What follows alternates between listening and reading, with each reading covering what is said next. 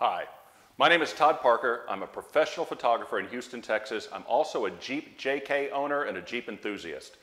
Saw an ad for a Smittybilt replacement tailgate for a Jeep JK back in January of 2018. Ordered it. These were some of the first to roll off the assembly line. It just arrived. We're in late March 2018.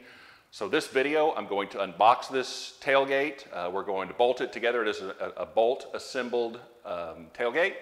And we'll install it and give a slight review, and hopefully this will be helpful for those who are looking at potentially buying this new XRC tailgate from Smittybilt. What you see here is exactly how this box was delivered. This part in this box, shipped from China, weighs 105 pounds.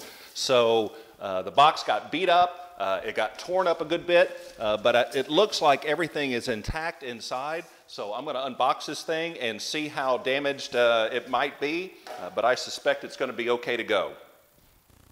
When I got the box open, the very first thing on top was a pretty good set of instructions here. I had made the assumption that I would take this tailgate assembly, get it completely assembled, then install it on the Jeep.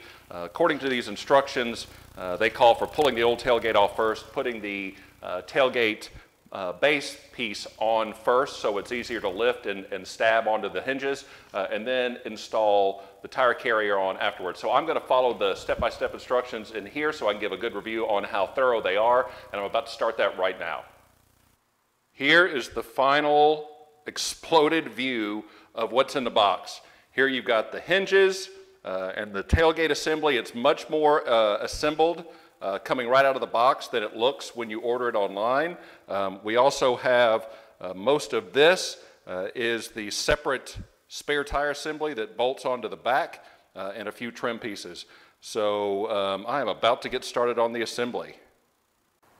So the job's done. It took a total of 6 hours. I did it alone, and it took a little bit of manhandling to get the pins stabbed into the hinges.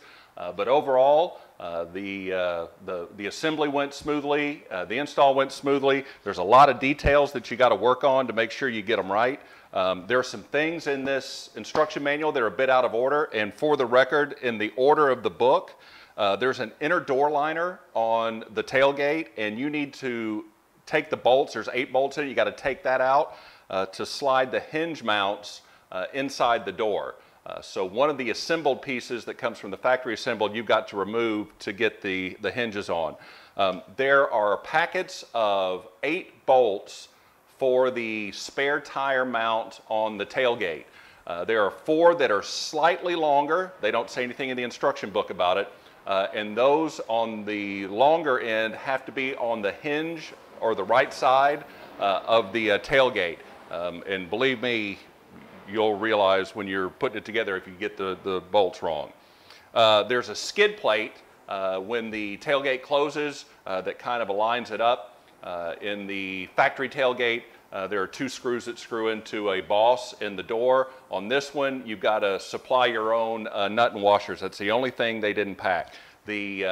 All the parts and the nuts and bolts were clearly packed, clearly marked, easily identifiable. The wiring for your electric door lock in the factory door, the wiring is going to be too short in this new tailgate because of the way you have to route the wiring through the door.